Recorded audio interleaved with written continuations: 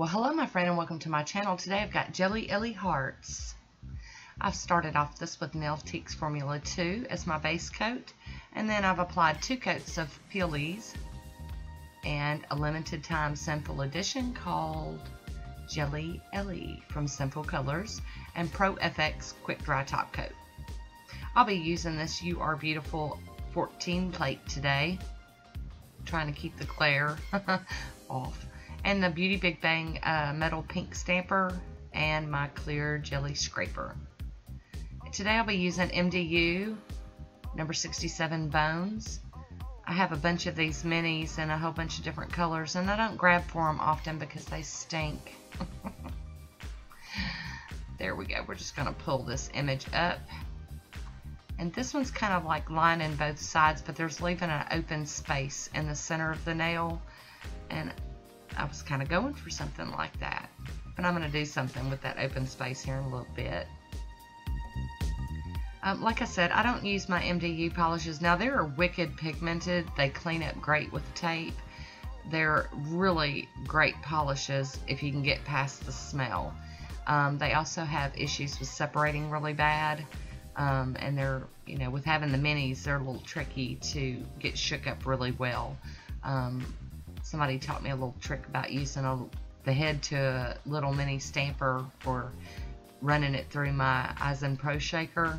You just kind of put the nail polish down into that, you know, that little stamper holder, and it makes it big enough to where it'll hold with the little hook, and you can shake it up really good with that.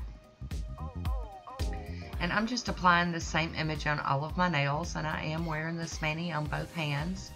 I know, surprise, surprise.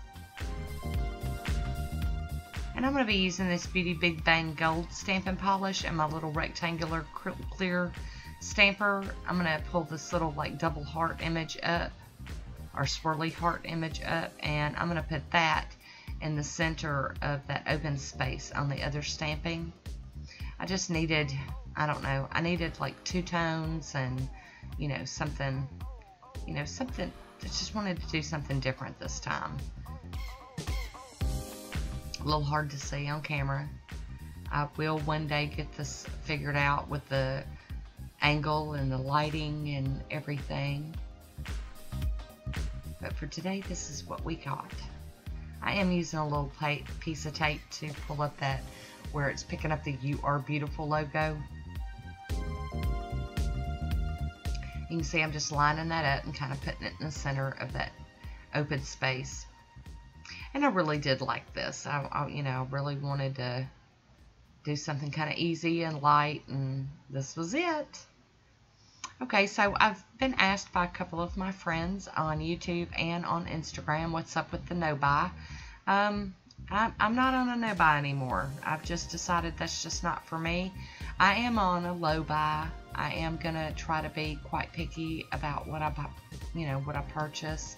There might be a lot more indie purchasing because I'm looking for unique polishes. I will grab some mainstream stuff if I see that it's relevant and something I need to share, like I did with the Color Club thermals that, you know, looked, a lot of them were dupes. If I find something like that that's interesting and I want to share, I will go ahead and grab those. I do know that there is a collection coming up that I really do want, so you know, let me know if y'all are going to want to see, you know, a haul video on that. I was just trying to get away from doing haul videos.